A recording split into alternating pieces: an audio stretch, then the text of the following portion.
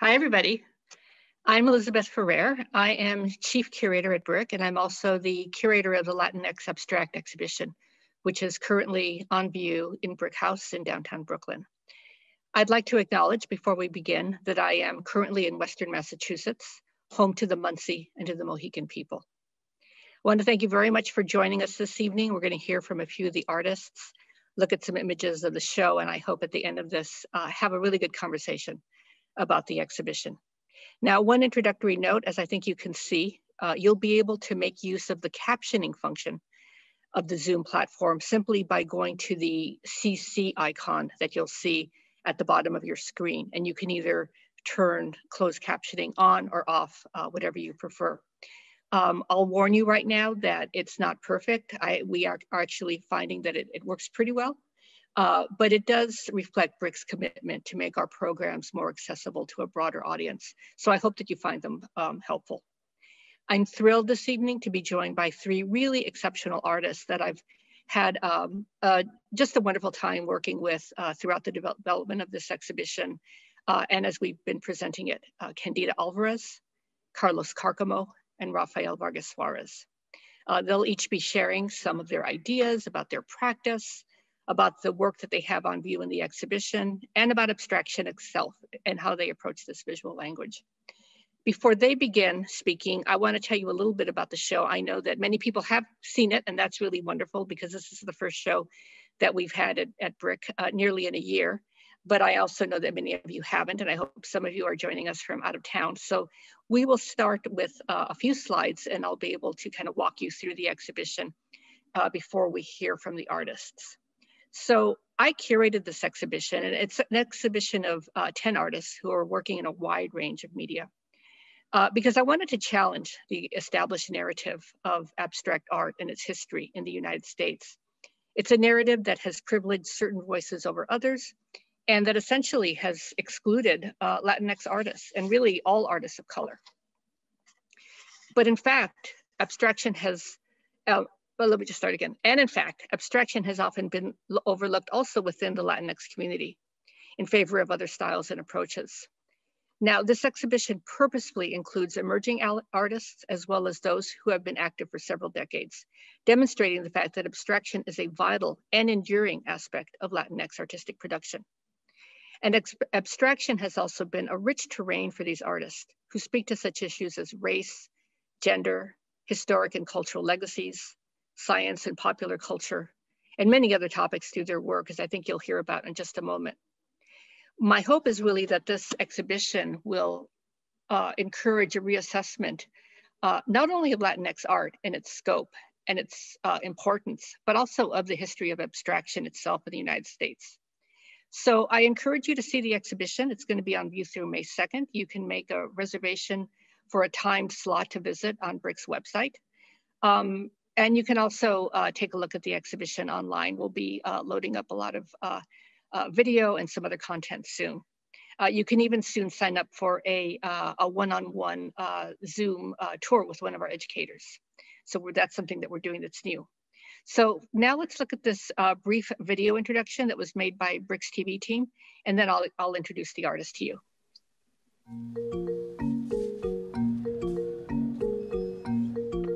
It's amazing the lighting in here. Very different than my studio.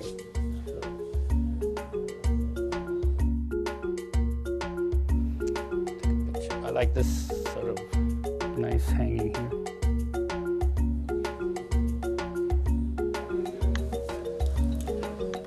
The speaker in itself is a sculpture. It has a presence of its own where when you see it, you know something is going to come out of it. Latinx Abstract highlights the work of 10 artists working with various approaches to abstraction, a vital but overlooked aspect of Latinx artistic production. In presenting this cross-generational survey of 10 artists, the exhibition challenges the established narrative of abstract art in the United States, one that has long privileged certain voices over others, and that has essentially excluded the contributions of Latinx artists. The reason specifically that we use Latinx in the title, it's a gender-neutral term. And so it's more encompassing of people that don't define themselves by a certain kind of gender binary. For me, it sort of puts that positive stamp on who we are. And it's a term that, it came from our community. And so I see it as forward-looking, and I see it as a term that is important because even though it represents a diversity of people, we come from many countries, what we do have in common is that our histories and culture have been erased. And for me, Latinx is a very assertive term that aims to insert our history, our ideas, our values into the American landscape in the same way that I want to insert Latinx abstract art into the narrative on American abstraction more broadly.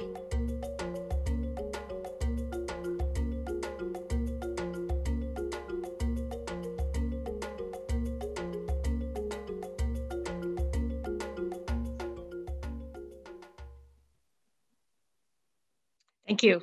So now let's begin. I think that's a taste of the show, but we'll now continue with the artists. And I also want to mention that we'll have time for questions and answers at the end. So if you simply go to the Q&A button at the bottom of your screen, you can add in questions at any time, and we'll get to as many as we can once the three artists have spoken.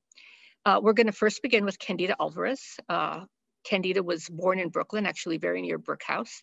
And she's based in Chicago, where she holds the F.H. Sellers Chair in Painting at the School of the Art Institute of Chicago. Her work can be found in major museum collections, including the Whitney Museum of American Art, the Studio Museum in Harlem, and El Museo del Barrio, just to name a few. Her work has also been the subject of extensive critical writing, most notably in the recently published book, Candida Alvarez Here, a Visual Reader. And most recently, Alvarez received the 2021 Helen Frankenthaler Award for Painting. So thank you, Candida, for being with us this evening. Thank you.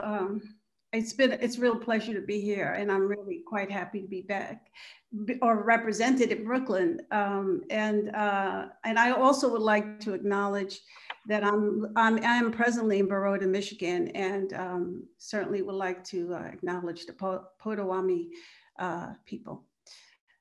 So with that, I just want to say happy to be here, and let's get the show on the road. Thank you.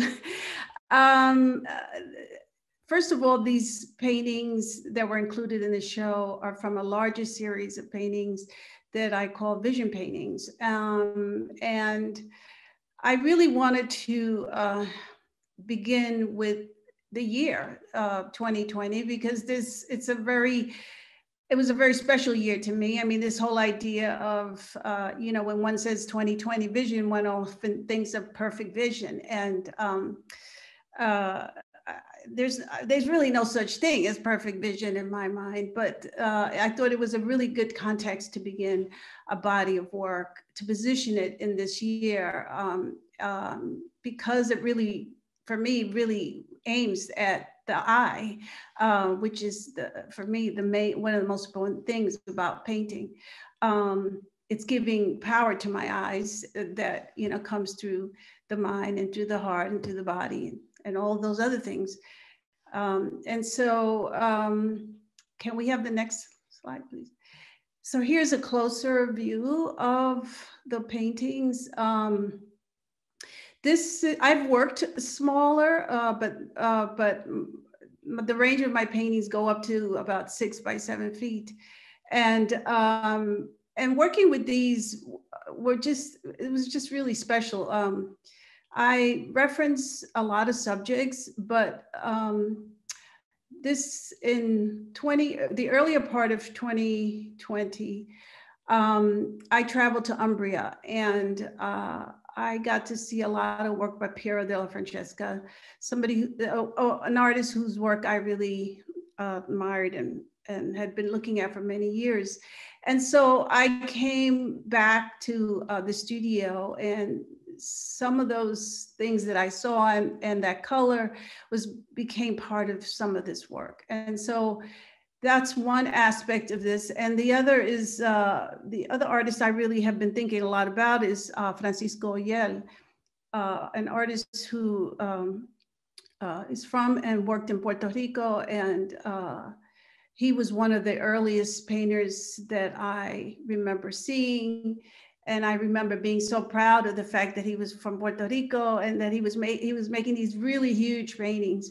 And so if we go to the next slide, I think, well, it's not, no, it's the, we'll go back to it later, but I just want to say that I do have an example of the painting that I was looking at, but let me just move back a little bit and go to these paintings, which where I've introduced a structure, a sort of, you know, paintings with little feet almost. And these started with PVC material. It was a part of a show that I had at Monique Meloche Gallery. It was special. They were special because they started out from I had a commission by the Chicago D-Case, and they were this very large printed piece made up of 4 parts was displayed under the bridge, the Wacker Bridge in Chicago, Michigan Avenue, and that led to this. There's a front and a back, or a flip side, not really front and back. They're just a kind of a double-sided views, and also because they're pixelated, you know, the material itself allows light to come through, and so it also brings in the space that they're being shown in. And so I really like that idea that for the first time, I've actually made paintings that don't hang on the walls, that they have the support structure that holds them up. Okay, let's move to the next one. And this is actually the first one I did in that whole sort of series. And it's actually now on view at a Museo del Barrio. And fortuitously, their opening is tonight. I think virtual opening is tonight also. So heads off to them. And this one was made just after the Hurricane Maria took place. And it just gave me an opportunity to work in a very different way. Unlike the vision paintings that you saw earlier, which are more traditional linen and acrylic, you know, for me on stretchers, on aluminum stretchers, this was very different. I worked on the wall and the floor, and I almost scrubbed the paint into the little crevices that were part of this PVC material. So it was a whole different experience. And because of this, you know, this whole passage in time, and sort of thinking about Puerto Rico and all of the people that I couldn't find, my mother, my sister, you know, so on and so forth. There was, my father had just passed too. So there was a lot of stuff going on. And so I had the opportunity to work in this manner, and it was quite a surprise. It took me a while to figure out how I was going to present them. I didn't really think I was going to be showing this work, but you know, this is where this took me. So can we have the next slide, please? And so this is the other side of the painting, and I really liked what was going on. That it was transparent and yet opaque, and that there was light. And there was space. So I think that this is a way of working that I'm still sort of thinking about, because it's so new in a way. And I was so fortunate to be able to show them what I did. So anyway, next slide. So this is, I referenced Francisco Yel, and here he is. This was the painting that I saw many years ago. I think it was in the 80s. It was in New York, or it was either Puerto Rico or New York. There was a big show that was organized with the Met and Museo del Barrio and the Puerto Rican Center, the cultural center I think in San Juan. And so this is a really large painting, and I remember looking at it, and it was so mysterious. And this is also about the death, celebrating the death of a child. And so it's called El Velorio, and because, you know, there's so much that we've all been going through with with COVID, with this idea of death and not being able to mourn people because you can't get, you couldn't get close, you couldn't go there to see them. I mean, it just kind of became this painting that I was being allowed me a lot of reflection. And also because of the pandemic, I couldn't go out and, I was working at home for a while. He couldn't even get to my studio. So when you work with technology, digital technology, I mean, there's something about being able to project something and to really be able to see it intimately. There's something about getting very close to something. And so in many ways, my camera lens can devour the shapes and spaces in this particular painting or anything that I want to look at. So I don't always just reference paintings, but because I also reference photographs taken by family or friends or myself or whatever's at hand. But I would say that this, I've really managed to look at this painting very carefully over several works. And it's really about trying to understand how he composed also. And it's not just the subject, but it's about life too. And so I'm sort of very interested in that. And I fundamentally, I don't really see divisions between abstraction and figuration. And so for me, it really is this space that is alive. And it kind of goes back, I would say, to growing up in the projects in Brooklyn, and BRIC is not too far away from where I grew up. I lived in the Farragut projects for many years and then moved to a little house on Front Street. And my studio was on John Street, which is very close.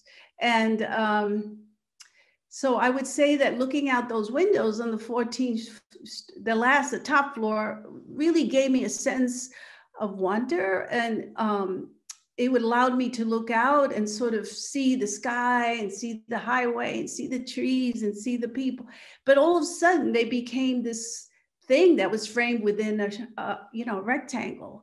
And so for me, I really feel that was probably the first time that I can really say that perhaps that, there was something about that I have throughout my life brought with me. So, and that is that that practice for me really is somewhere between something you are in the midst of and something you notice and something you search for. So I don't know if there's another slide. Is there another slide? Yes, there is. So this is a painting a fresco that was in Umbria, that is by Piero della Francesca. And it's such a beautiful painting. And the fact that it lives so many, centuries later. And so that I used this for the first vision painting that I began in 2020. So how do I use it? Well, I just kind of hone in to some of the shapes, and it's bits and pieces that I begin with, and then I take it from there. So I think that's it, right? Yeah, I think it is. I think that's the last slide. Thank you very much, Candida. You're very welcome. So we're going to continue with Karlos Cárcamo. Karlos was born in El Salvador, was raised in Queens, and he's now based in Beacon, New York. In his paintings and sculpture, he creates a dialogue between concepts drawn on the one hand from areas like rap and hip hop culture, and on the other from the high modernist realms of geometric abstraction, cubism, and color-filled expressionism. Karlos has exhibited internationally and locally at Artist Space, the Brooklyn Museum, MoMA PS1, El Museo del Barrio, and the Queens Museum, among many others. So Karlos, I'll now turn it to you. Thank you, Elizabeth. I want to first start off by saying that, it's exciting to be part of this important exhibition. I also want to acknowledge that I'm coming to you from Wappingers Falls, home to the Wappingers tribe. I guess they were part Lenape and Mohican.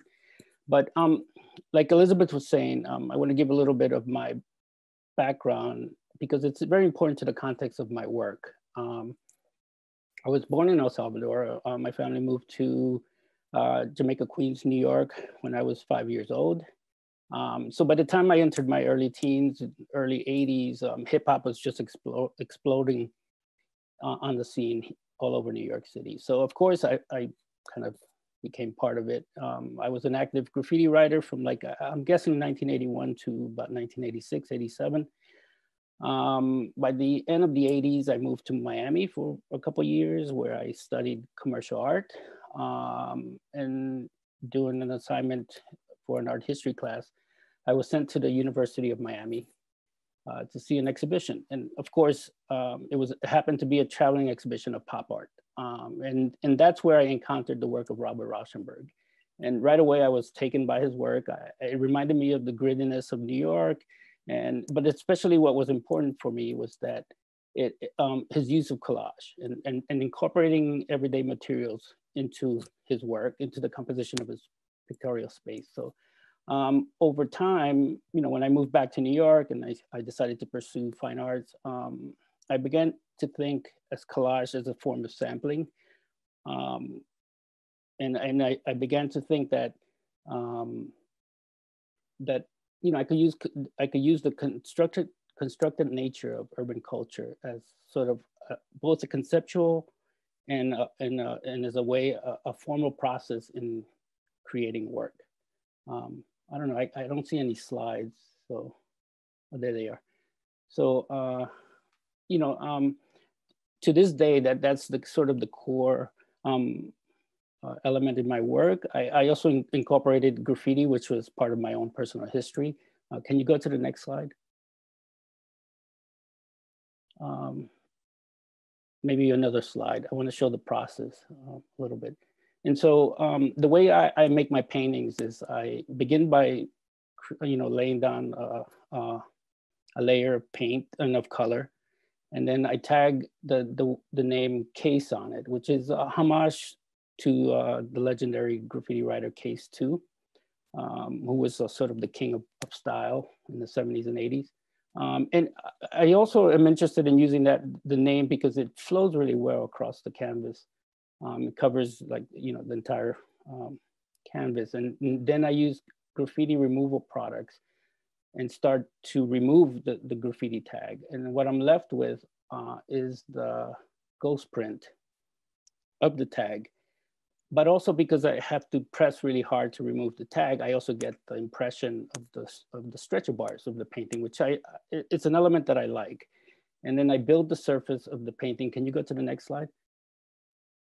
I build up the surface of the painting with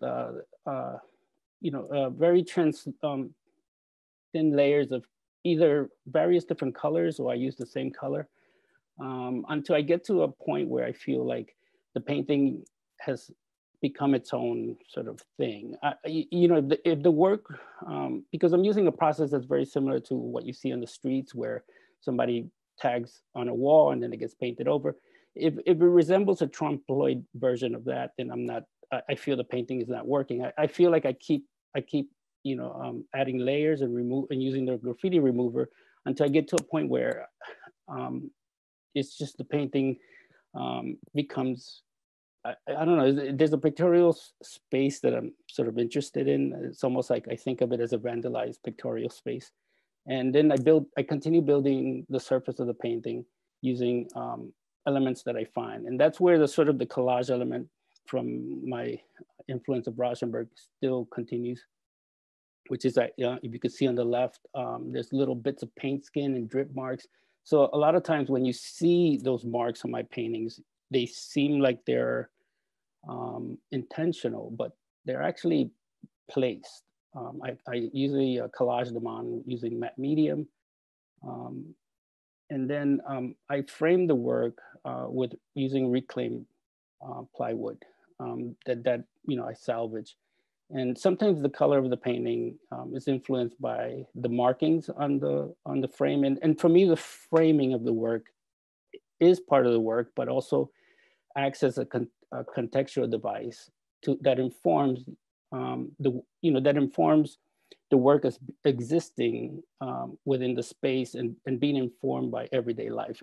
And I guess for me, abstraction, my interest in abstraction is that, you know, is challenging this idea that of purity, and also the idea of abstraction, the history of abstraction, and it's an exclusion, excluding everything that is not, you know, that I guess it being art about art, and I feel like my work is more about art, about life, bringing in elements of everyday of the everyday world into the work, and also, you know, incorporating elements of my own personal you know, experience and life.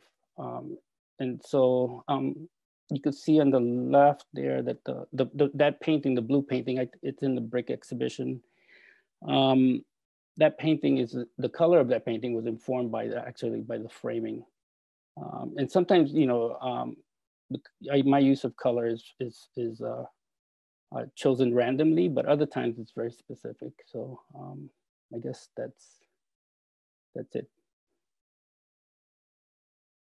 I guess there's another image there of the painting with a tag.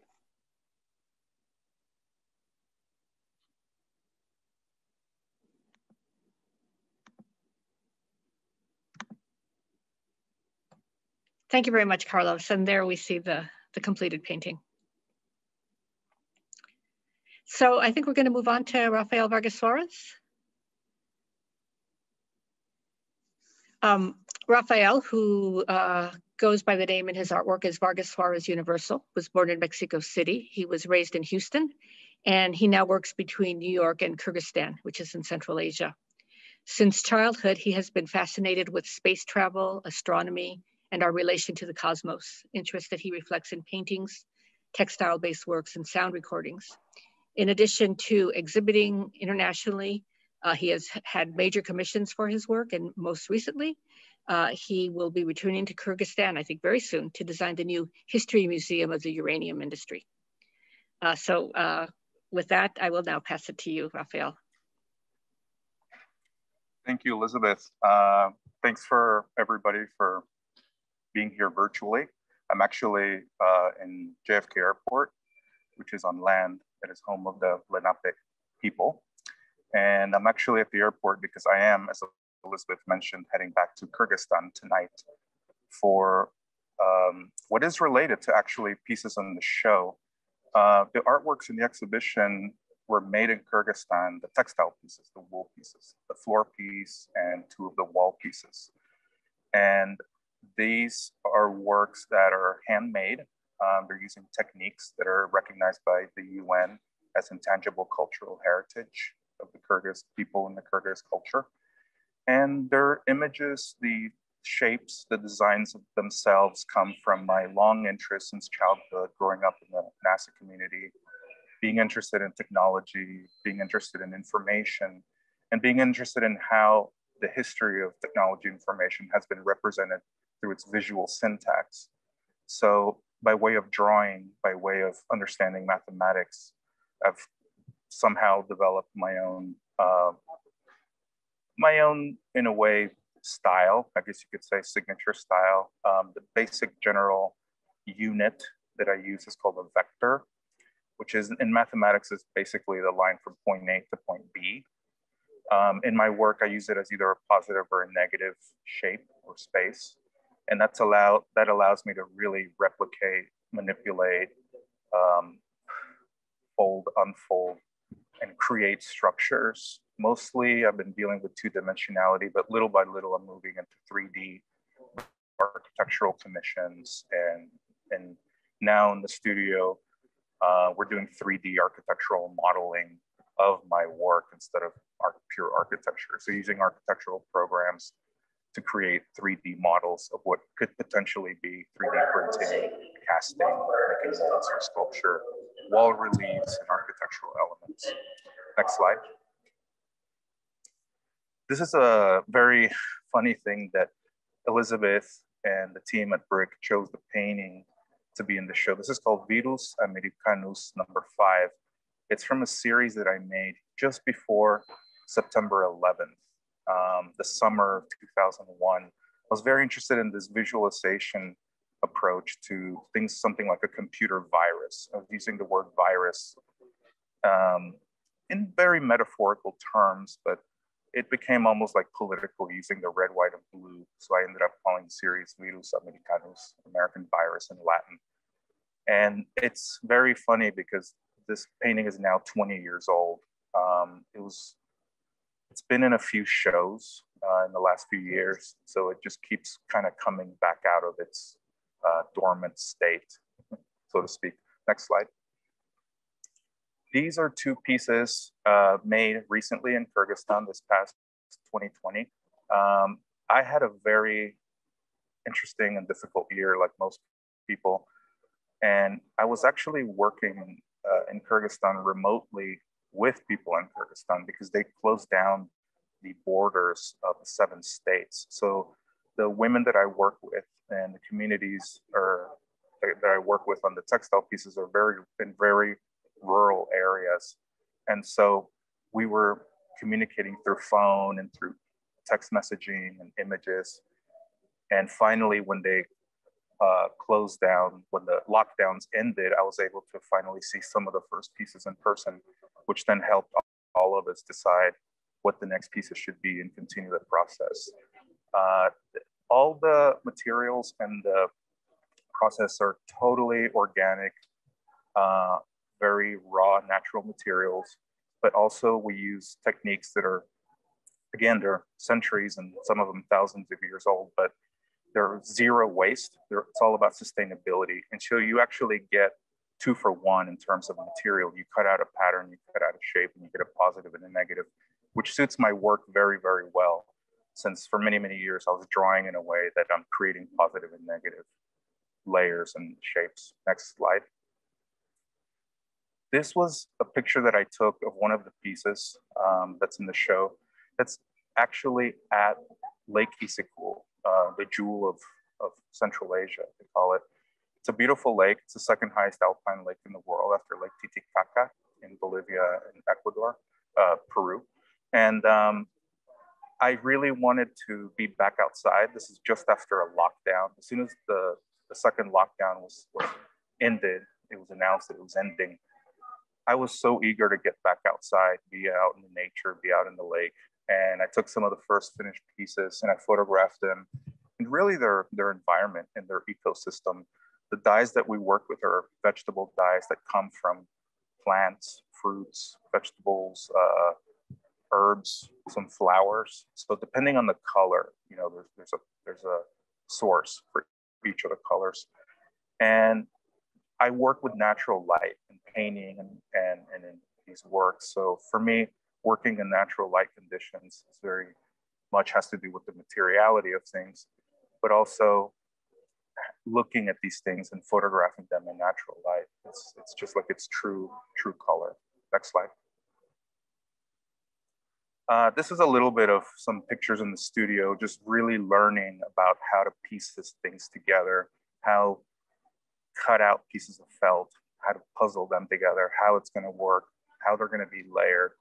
You know, there's so many different techniques because what you want to do is you want to have a piece that's strong, that's going to last a long time, it being an organic material. So I've worked with several masters, and in the beginning, it's interesting because they're very reluctant to trying something new. And then eventually they just really, really get into it. And you can tell by the end that there's a lot of pride, because there's a lot of history and there's a lot of tradition that I'm honoring that tradition by working with them, but also learning from them and they're learning from me. So it's very much a back and forth. I'm teaching them things they have no idea about and vice versa. Next slide.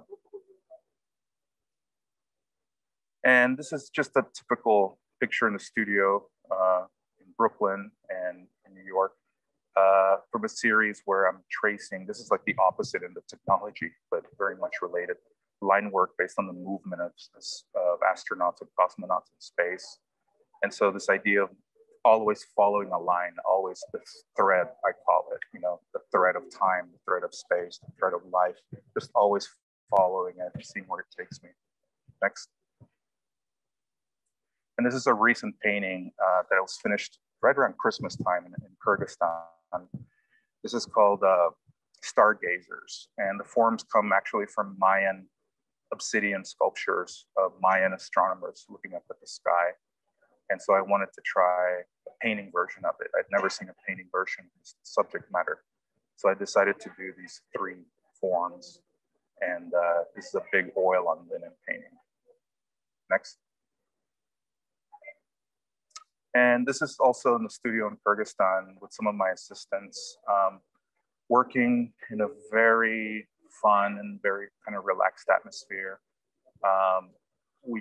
There's a lot of trust between when I work with people. In a way, it's like I'm their teacher, but they also teach me about, you know, how they would do things. And so in the studio, we have a lot of dialogue that is just back and forth, very open. I always tell them, don't be afraid to say what you think, what you feel, what you want to, what we should try. And, you know, it's just very much, I keep a very open-minded attitude in the studio. Next. That's it, yeah.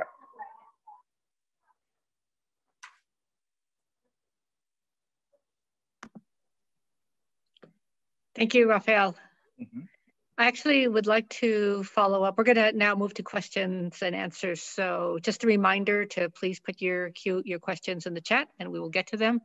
But, you know, one of the things that you and I have talked about a few times is about this sort of dynamic about going back and forth in time. You know, you use these ancient techniques, these very traditional materials, and then your work is also dealing with ideas about, you know, vectors and physics and computer languages. And I was wondering if you could just talk about that movement that you make in your work between history and tradition and more kind of future-looking languages and technology. Yeah, you know, it's something that I didn't realize for quite a long time until you start looking back a little bit and you start seeing why you did what you did and how things are connected and what connects them. And I think that what's happened to me creatively in the last, say, 5 to 10 years, I've always traveled a lot. I love traveling. I love learning about other people, other cultures, other ideas. But then being in Central Asia, traveling throughout Siberia and lots of places in Europe, I started thinking about, you know, how ideas migrate, how things move, why they become what they become, not only in technology and in science, but just socially and culturally. And so I started realizing that technology, or things like our screens, our laptops, our phones, you can trace those technologies back to textile work, textile arts from all over the world, in Peru, in the Middle East, and in you know, in Central Asia and all over the world. So I feel like I'm just connecting the dots that haven't really been so obvious to connect.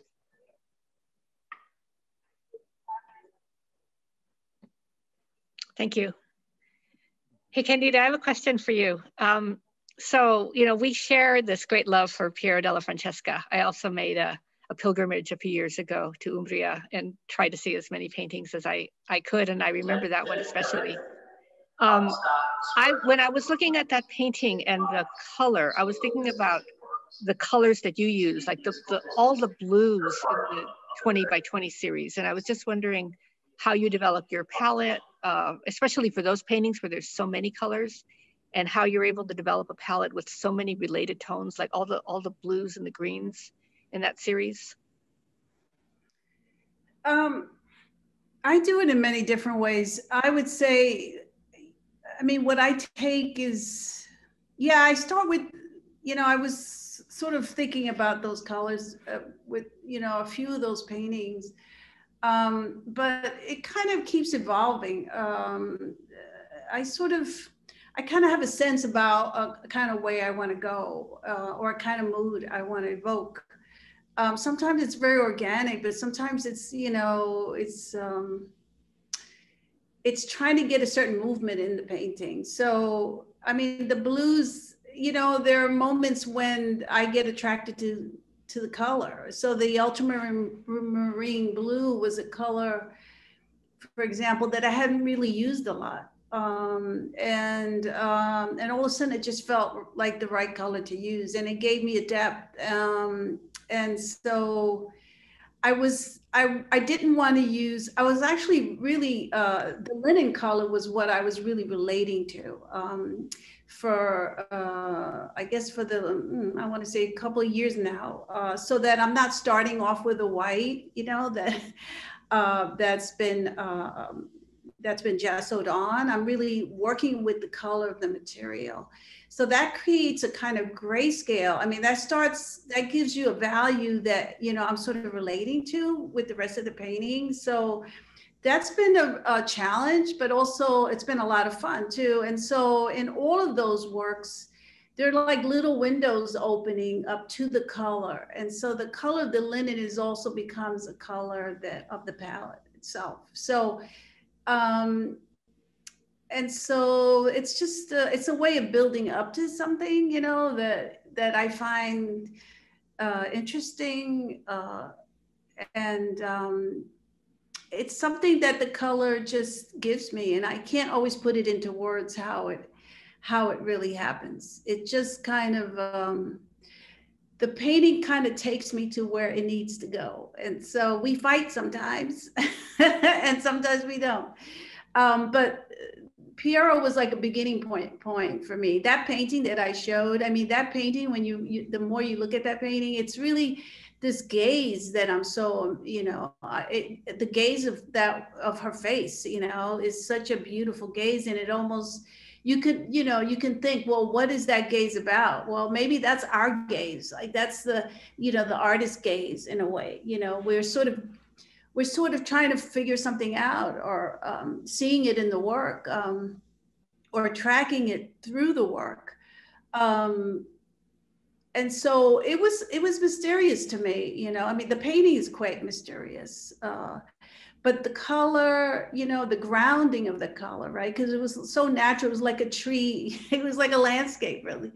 The colors are so beautiful that, you know, they're so bright. So I don't know. I mean, there's something about getting brightness against the linen color, you know, that color that is so kind of muted. And not starting off with something lighter. So it was not easy to do, but I just felt like it was the right thing to do. So, and it took me through, you know, I see like 20 steps, you know, 20 pages, 20 steps. And each one was always a surprise, because I'm always looking to be surprised, right? I'm not predicting what the painting is going to look like, you know, nor do I always know what it's going to look like. I just kind of have a sense about what I wanted to do. And so I'm always, you know, I mean, that's the sense of wonder for me in it. But I am very attracted to this manipulation of color, right? It's a real science and alchemy too at the same time. And so, you know, you can be very assured with it, but then it also gives you surprises. You know, when you use that color, that's the neutral ground, in one light, it's one particular tone. When you pair it up with two other colors, it starts to shift. And I'm really intrigued by that. What I sort of always used in my earlier paintings, I always had like a beginning point, which was like the navel, you know, it's where the painting kind of begins. And so I'm very intrigued by how composition works and how color, you know, sort of, I mean, the more formal things that one, you know, the more formal challenges and sort of reasons why one wants to paint, you know, other than trying to convey something, you know, in terms of its subject, or, you know, there's so many layers to painting for me. It has to be challenging and it has to be surprising. Thank you. Thank you. So Karlos, we're also going to talk about color. You showed briefly the gold painting, and I was fascinated when you told me the background about that work and how it really kind of, again, it connects to real life. Can you talk a little bit about that? Yeah. Can you hear me? Yes. Yeah. Okay. So yeah, that painting, you know, my paintings the process of my paintings tend to seem like they're very quick, but they actually, there's a certain part of my process that is quick, but then I live with the work for a period of time. And that painting originally was sort of a light brown painting. And I thought it was finished, but for a long time, I just kept living with it. And, you know, I work at MoMA, so I'm a picture framer. And I was sent to the conservation department in 2019 to reframe Andy Warhol's Marilyn. And while I was there, I was looking at the surface, and it's a gold painting. And so when I came back home and I went in my studio, I just decided that, you know, maybe this painting needs, you know, a layer of gold. And that's, you know, so I applied the gold and I instantly knew that the painting was finished. And of course, that led to me thinking, well, Andy Warhol had a silver double Elvis in the MoMA collection. And so I decided to make, which is the silver painting that's hanging at BRIC. So those two paintings are very specific. I mean, you know, I'm not normally that specific. Sometimes color is influenced by like maybe some marking on the frame that I'm using, or sometimes it's just spontaneous. I just choose a color. But in those two paintings, they were very specific. They came from, you know, art reference. And, you know, I'm not so much interested in the use of appropriation as sort of, I use it in the sense like, you know, the way I guess sampling is used. It's just used as a tool to build upon. It's not really used, when I think of appropriation, the way appropriation is used in the art context, it's almost like a term that's used as a form of criticality. Or to make a specific statement. For me, it's more like I'm just, you know, a painting can have multiple influences and references. And for me, in the same way that, you know, you're using, you know, bits and pieces of different musical, you know, bits and pieces of music to create a whole composition. And so I guess that's where the gold and the silver that are in the BRIC exhibition came about. Thanks. They're beautiful paintings. Thank you. So we're now going to move to questions from our audience. There's a few now. Raphael, Michelle Fader-Nadoff asks, what are the ethics of using traditional artisans and also artisan assistants as anonymous makers? What makes this work go beyond a colonial relationship? Yeah, you know, it's something I asked myself in the very beginning of going to Kyrgyzstan. And really, I went there not because I was looking for a place to go really work beyond the commission that I was granted for the American University campus. While I was there working on that project for 2 years, I peripherally kept looking at and wondering and admiring the textile work. You know, being in the middle of the Silk Road, I quickly realized that that history, those traditions, are something I wanted to learn. So basically, I became an apprentice to masters. I consider myself a student for life. I'm still learning many, many things. So by the time I was able to learn about techniques, try things myself, really understand, really dive into, not only in the studio, but having these people be a part of my life, knowing their families, the kids, the grandkids, the neighbors, the dog, the sheep, the horses. You know, by the time I really became part of their family, part of that community, I felt like, okay, I can start doing my work. And people wanted to work for me. People really, they still call me. I get messages and calls. I want to work for you. I want to learn from you. And that relationship, I don't see it as any kind of colonial or anything. I mean, I'm in their lives. They're in my lives. I have upwards sometimes of up to 20 or 30 people, you know, helping them pay off a house, send kids to school. I'm really part of their lives. And that, what it gives me back, yes, we produce artworks, but the relationships I've been able to build, I mean, I have a whole new set of friends for life. You know, at age 40, 45, how many people get to have a whole new set of friends for life?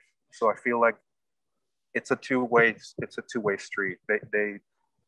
The work gets a lot out of it, and they get a lot out of it. I see it as a collaboration.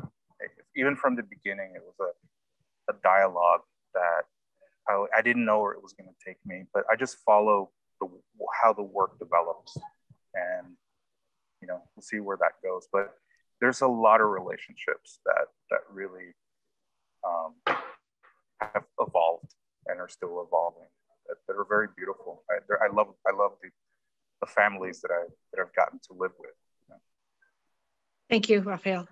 Mm-hmm. Candida, there's a question from Sarah Brooke, who would like you to talk about the similarities between abstraction and figuration in the way a work on a plane, as you said, comes alive. Okay, I did write to her back, but anyway. Well, I wanted everybody to hear. I can't even see what I wrote, but anyway, when bodies come together, when it's, you think about Morandi in his paintings, the bottles, he always talked about that space between those bottles, right? That's what his focus was. I mean, bodies in space,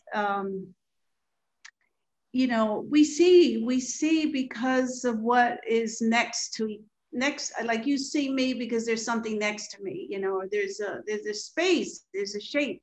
And so that I like placing that as the positive, right? So it's kind of switching things around. And so it's hard, it's just the way I see things, right? It's kind of wonky. It's kind of like clear sometimes. Sometimes it becomes, I use the color more systematically. Sometimes I don't. It goes awry. I've made paintings where I just noticed things that come through the window, in the studio, like rainbows, or I've noticed the sunset and I've used the colors of the sunset, or tried to really, so this idea of positive, negative, right? It's like, it flip-flops. So the body's not always the dominant, the wall could be dominant, right? It's just the way I merge things around, so that there's no hierarchy. And just like, the history of painting, art history is not the dominant, there's also life history. So I kind of feel like I can use whatever I want. And so sometimes it's parts of the hand, sometimes it's not, sometimes it's part of a face, sometimes it's not, sometimes it's parts of a flower, I mean, I just kind of use what I need. And I don't know I'm gonna need it until I need it. So it seems, I just like the space to be alive. And so I don't follow any rules, really. But I try to dismantle a kind of hierarchy about what's more important, in a way, pictorially. So everything matters. And it's for me as the painter in the room, as the artist in the room, to sort of juggle things around, right? And so it takes a long time to believe in one's vision, right? And then you don't give it up, right? So, and you don't want to fall out. There's something about the mystery of it, right? And thank you. Well, we're getting near 8 o'clock, but there's one question that comes from Linda Areola, who is to everybody. So I thought maybe we could end if we could just each address this. Many Latinx exhibitions have themes or imagery that place us squarely within the Latino experience. How do you think Latinx Abstract is uniquely Latino?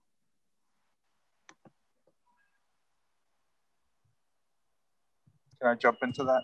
Yes, absolutely. I think that each one of us, all the artists in the show, and of course, any Latinx artist out there who's dealing with any form of abstraction, your life experience is the work. Your thoughts, your ideas, your visions, it could be that some of us are immigrants, some of us are first generation Americans, some of us are world travelers, some of us, I think that just our life experience goes into the work. And you know, that's it's going to be a very broad and very diverse way of thinking about it. But I think it's our life experience individually, our unique visions. I think I agree with that. Yeah. we're living beings, and we come with everything that we have, and so that you can't put us in a box. Yeah, I almost feel like I guess I got to clarify a little bit of what I said at the end, that about art and art about life. What I really meant by that was more that art being informed by art, that excludes everything outside of that. And for me, my work is about art informed by life. And so my own personal experiences in everyday world. And so, you know, that includes being Latinx, so.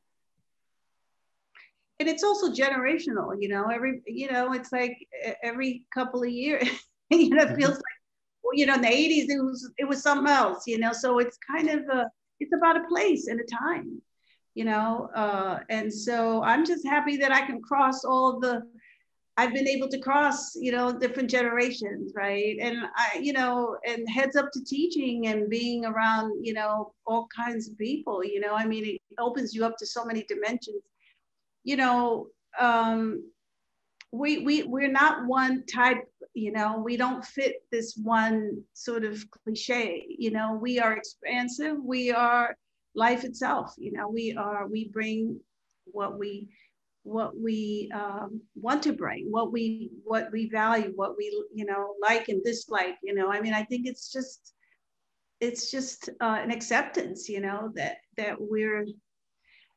this is all valuable, you know, amazing, you know, mysterious landscapes that, you know, that are still being discovered and sort of allowed to sort of be part of a conversation that's been big for a long time, you know.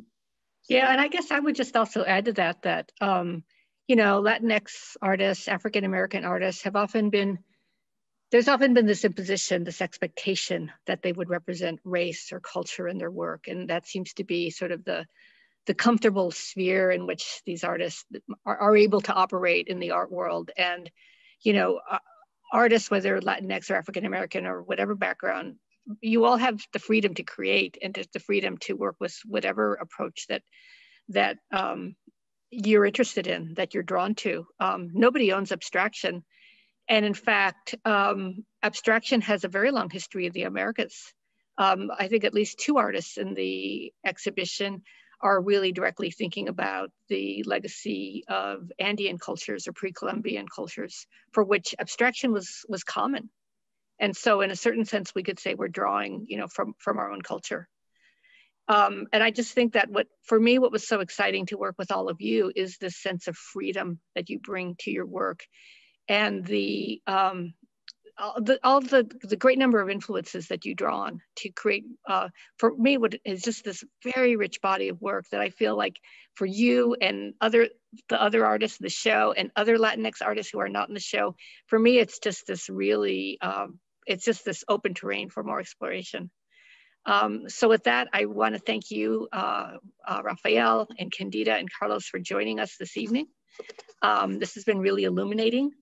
I just want to add that on March 24th at 7 p.m., NYU professor and author Arlene Davila will moderate the panel Latinx Artists in the Art World, Marketplaces and Museums. And she'll be joined by 3 other artists in the exhibition, Glendalise Medina, Mary Valverde, and Sarah Zapata. And then on April 14th, the artist Alejandro Guzman will perform Return of the Intellectual Derelict with one of his sculptures that's on exhibition at BRIC House. We'll be filming that performance without an audience, but you'll be able to stream it live on YouTube. So I hope you'll join us for both of these events, and you can register by going to our website. And I hope to see you there. So thank you all again very much for being with us this evening, and have a good rest of your evening. Thank you. Thank you, Elizabeth. Thank you.